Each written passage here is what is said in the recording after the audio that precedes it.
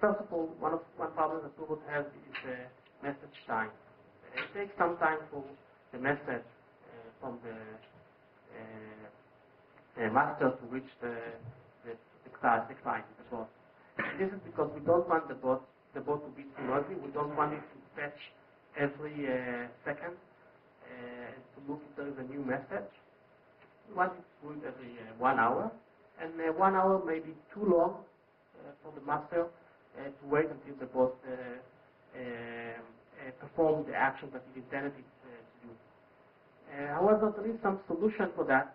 If on each message there will also be a next message time or timestamp that will tell the bot that the next message will come in 1 hour. Maybe normally it will be 1 hour, but if the bot master is conducting a flood attack and he may want to change the flood attack very quickly, then he will say, okay, now in this particular hour, I want you to check messages every minute or every 10 seconds.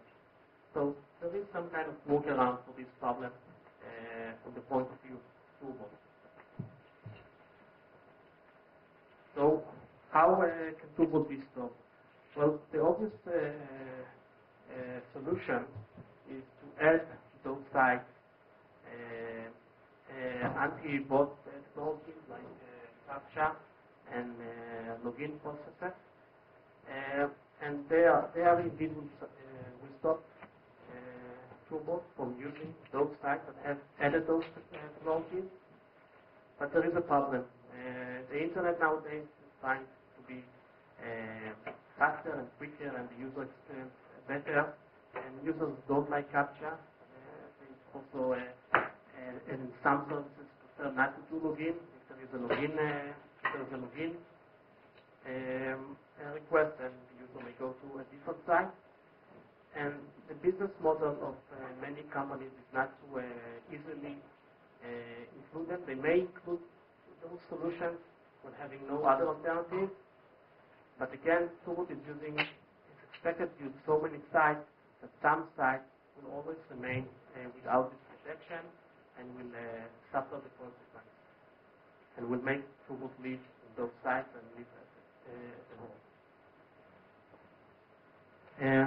Well, we don't have any other brilliant idea about how to stop Turbot, but we're bringing all this information forward because we expect that there may be botnets like Turbot, similar to the concept that we have shown, and we will be very happy to hear your ideas about how to stop such a botnet, how to make it ineffective. And with that, we conclude our lecture. Thank you very much, and if you have questions, we will be very happy to answer them.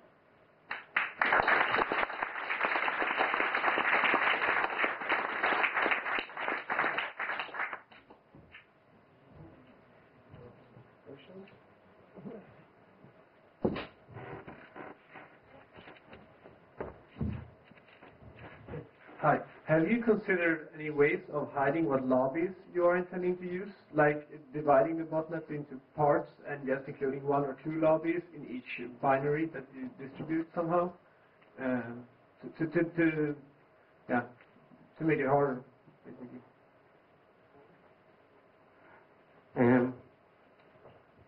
Well, we didn't really consider that, and I'll explain why. We didn't try to rely on the botnet code being obfuscated or concealed or any other means which will not eventually be revealed by the security community. Actually, we did the opposite. We are assuming that the Turbot code or similar botnet will be captured by the security community and will be fully reverse engineered. You can assume that the security community has Turbot code at its hand, and still we think that nothing much can be done against it. Even if they have the code, we don't rely here on obscurity at all. So for this reason, we didn't have to think about splitting the lobby. between different instances of the bot. Don't see any problems solved, because even having a single lobby seems to be sufficient at this point of time. Just wanted to maybe to add to these answers. One of our working assumptions was we're trying to create the Botnet and in a similar structure to how we design a cipher, which means you don't obscure the internals, you expose everything out, and if there's a problem, there's a problem. So basically, even if, and we will give source code of the Botnet, it is still strong because there is no obfuscation in it, or there is no tricks in the code. You can divide the different lobbies, you can use it for different botnets, but the idea that even when the good guys and even the law enforcement knows about the lobby, all you guys are going to do right now is race conditioning.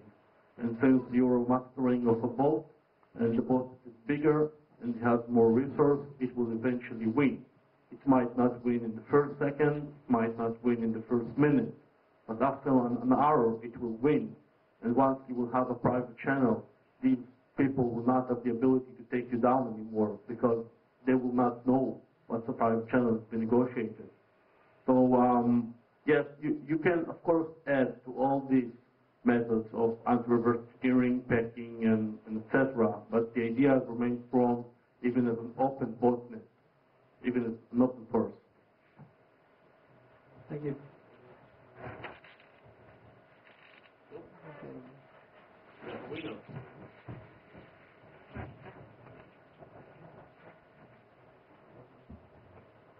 Hello.